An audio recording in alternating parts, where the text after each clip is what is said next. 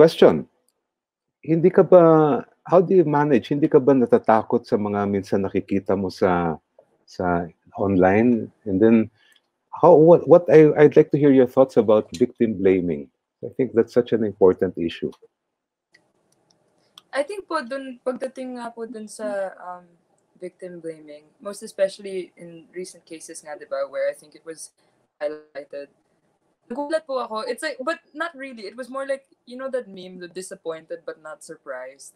I think that was a big mood for me that time. Particularly because alam naman po yata natin lahat na mas conservative yung Pilipinas, and I think that our culture is always going to be, well, not always going to be, hopefully, but I think our culture right now, and for a very long time now, it's been predominantly conservative.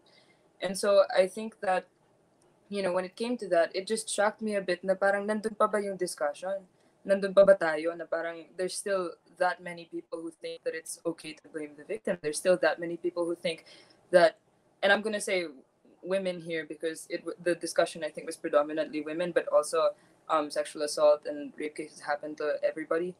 But I'm just going to talk about women in particular because I think that, you know, that conversation was a lot about how women dress, and it was specifically targeted to women. The Lukban police station post, diba, where they said parang kayo naman mga girls, ganun pa yung spelling with the GHSZ, diba?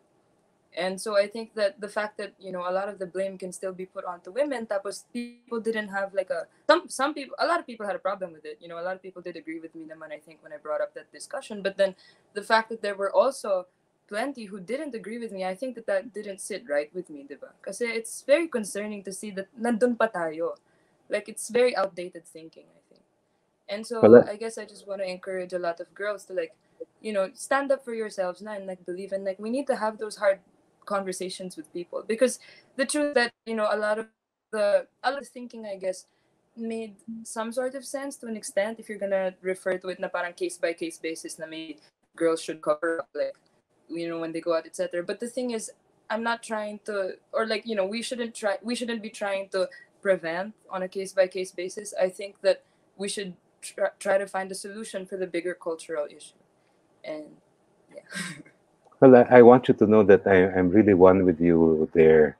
And ako rin, ang message ko sa lahat, lalo na sa boys, ay stop victim blaming and I mean, grow up. I mean, it's time for us to be adult and mature. Okay.